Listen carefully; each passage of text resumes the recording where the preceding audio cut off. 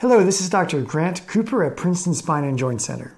In today's video, I'd like to address when you should get imaging studies for neck and radiating arm pain, also known as a cervical radiculopathy, and which imaging study is the best to get. Should you get, for example, an X-ray, an MRI, a CAT scan, ultrasound? First, I need to pause for a moment to remind you to please like this video and please subscribe to our channel to help us continue to grow and hopefully to reach and help more people. Okay, let's talk about imaging studies and neck pain and radiating arm pain, also known as a cervical radiculopathy. Now, there are going to be two basic categories that we're going to consider here. So let's get the serious one out of the way first. If you have weakness or progressive neurologic symptoms, then you're going to want to get an imaging study right away. And that imaging study is going to be an MRI. So for example, if you have neck pain and radiating arm pain, and you also notice atrophy or wasting in your triceps, for example, and you can't push the door open, or if you start noticing weakness in your grip strength and you can't open a jar anymore, then we're going to want an imaging study to look at the underlying anatomy, because something is clearly pressing on or greatly irritating a nerve in a serious way.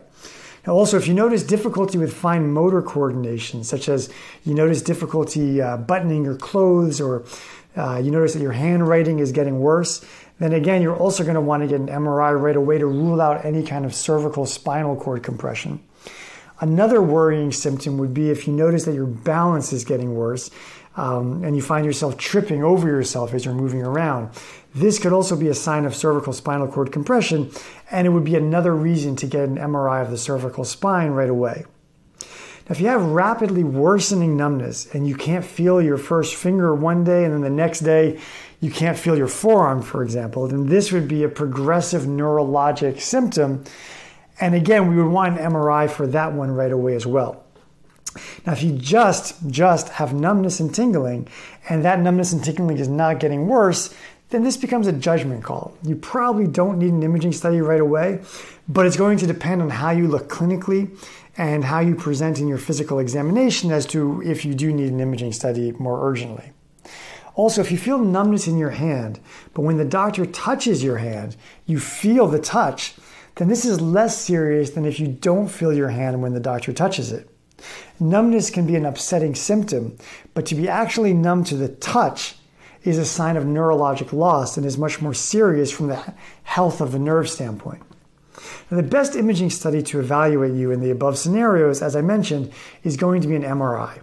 The MRI will show the soft tissues and the nerves the best. An X-ray will show bone and air, but really won't be particularly helpful in most of these cases. A CAT scan could be obtained if an MRI can't be obtained because of metal in the body or a pacemaker or for any other reason. A CAT scan shows almost as good of a picture as the MRI, but of course there's a lot of radiation from the CAT scan, whereas there is no radiation from an MRI. Now, the other category, and the category that is by far the most common, is a person that presents with neck pain and radiating arm pain, or just radiating arm pain, which you could also call a cervical radiculopathy. In these instances where there's not progressive neurologic loss, many doctors will initially obtain X-rays of the cervical spine. The reason to do this, if you're going to do this, is to get an overall sense of the bones. X-rays, after all, just show bone and air. Now, the reason that I'm not personally a fan of getting X-rays in this situation is that the findings won't change the treatment course for the patient. The reason that a doctor might want to get the X-ray on the initial presentation is because, one, it's inexpensive, it's easy to get, and it does offer at least some information to help fill out the overall clinical picture. For me, this minimal amount of information doesn't offset the radiation. Even though it is just a very little bit of radiation, it still is some radiation from the X-ray. Okay, there are a variety of potential causes for neck pain and radiating arm pain, but when they're not accompanied by neurologic loss, all of them are going to generally be treated initially with conservative treatment that's going to consist primarily of therapeutic exercises in the beginning.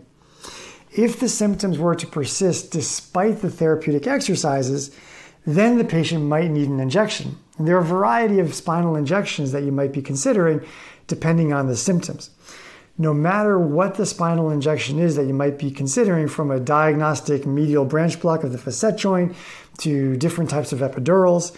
Before doing any of them, you would want to get an imaging study, and that imaging study is going to be an MRI of the cervical spine. Now, some insurance companies require obtaining an X-ray before they will authorize or pay for an MRI of the spine. If this seems confusing to you, then that's a good thing. It means you're paying attention, because it really doesn't make any sense. This doesn't make any sense because no matter what you see on the X-ray, you're still going to end up needing to get the MRI, and the MRI is going to tell you everything an X-ray will tell you, and also a whole lot more. So, the X-ray would seem to be unnecessary to get from every perspective.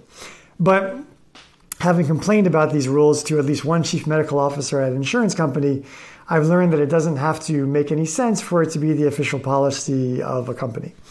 So at the end of the day, if you want the insurance company to pay, and if it's their rule, then for them to pay for the MRI, you may have to get an X-ray of the cervical spine first. But the MRI is clinically what you're going to want to get. And again, as a second best choice, a CAT scan is the next best option if for whatever reason you can't have an MRI. Okay, that's it. I hope you've enjoyed this video. I hope you've learned something. If you have enjoyed it, please remember to like this video by clicking on the thumbs up. And please remember to subscribe to our channel. If you have any questions or comments for me, you can reach me at Dr. Cooper at princetonsjc.com, or feel free to leave a question or a comment for me in the comment section. Thank you very much.